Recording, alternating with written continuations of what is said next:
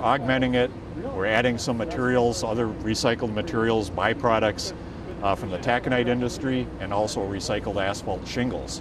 The project was funded by MnDOT through the local Road Research Board to evaluate ways of doing pothole repair in the wintertime.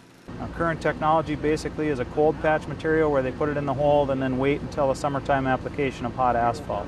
So we're trying to bypass that step and be able to go right to hot patching material during the coldest temperatures.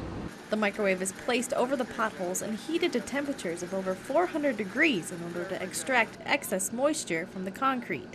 The less moisture in the road, the less potential for future cracking.